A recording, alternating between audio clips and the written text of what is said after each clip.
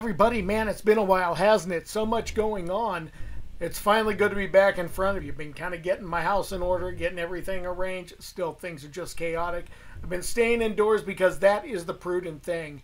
And even if you don't um, believe what's going on out there, show some compassion, show some common courtesy, and just stay in. A little bit of sacrifice right now is going to help us in the long run. But that brings me to today's topic. This lazy life lesson for today is actually probably not as lazy, but extremely important. And that is to vet your information. I go on Facebook and it drives me bonkers of how much misinformation is put out there.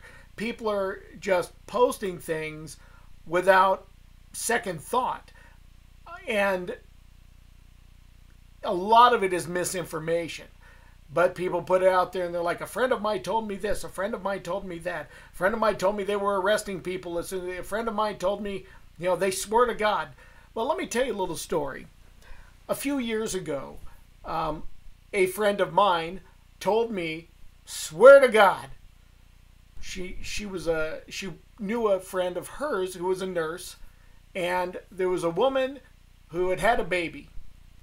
And on the birth certificate, the woman had the name Shithayed put down on the birth certificate. She named her child Shithayed. And how did you spell that? Shithhead. And swore to God this was the truth. Now, it's funny. Don't get me wrong.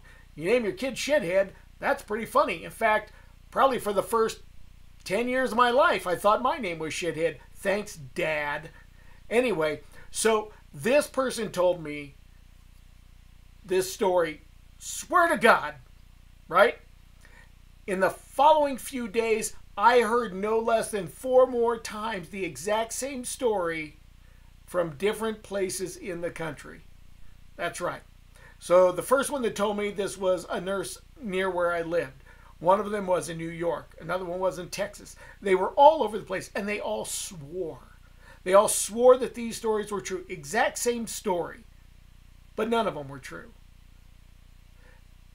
What baffles me is how easily we seem to buy into this without verification.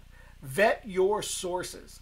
There's a lot of misinformation out there right now. People take it and run with it, and then they cause all kinds of problems. I read, and a friend of mine who I love dearly posted simply that the CHP, she had heard that the CHP was impounding RVs or trailers.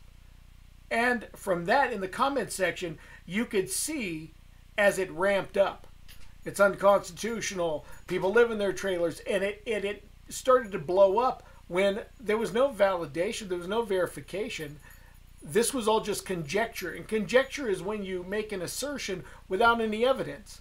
Look for evidence, especially in a time like this when we're dealing with such monumental issues. Now, here's the thing also is whether you believe this came from China, which it did, in a wet farm, because that's how these viruses start historically in those situations, or whether you believe it came from somewhere else, really that's kind of irrelevant right now because we're knee deep in it and we need to take care of business.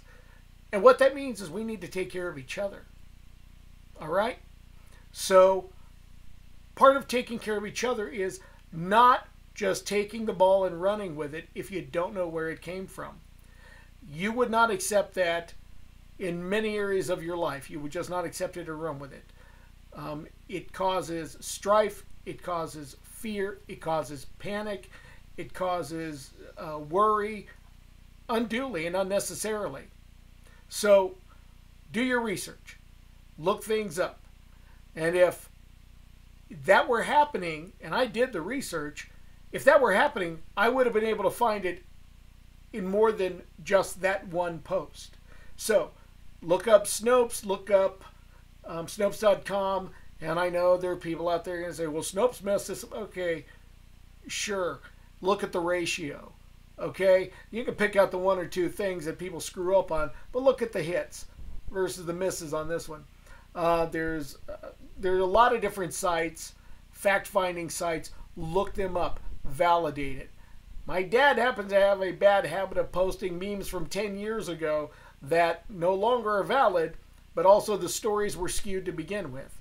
And then I have to make sure that I calm my dad down. Maybe I shouldn't for all those years of calling me shithead. Yeah, that's right, Pop. You got this one coming. All right? And just to let you know, I'm still doing sessions. I'm doing my sessions online. Yes, absolutely, I can hypnotize you online. I just did a session before I recorded this. We can do havening online to deal with the trauma and the anxiety that we're going through.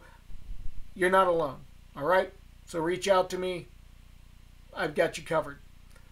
Also, real quick, tomorrow, April 1st, I'm going to be doing with Coaching in Life, the coaches of Coaching in Life, I'm going to be doing a roundtable. We're going to be talking about coping mechanisms, how to transition to working from home, having the right attitude, proper nutrition during these times, using healthy habits and whatnot. So take a look. I'm going to have the link to the Zoom meeting. You can come and join us. It'll be about an hour. We'll be taking questions in the forums. But head over to coachinginlife.com.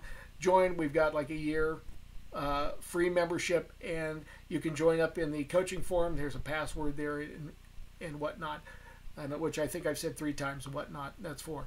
So if you have any questions, reach out to me. I've got your back. Together we've got this. We're going to get through this. Just wash your hands. You might as well wash your feet while you're at it. Might as well. I mean, you're probably not wearing shoes if you're quarantined. I'm not. All right, everybody. Until we meet again, inhale relaxation. Exhale tension. And be well.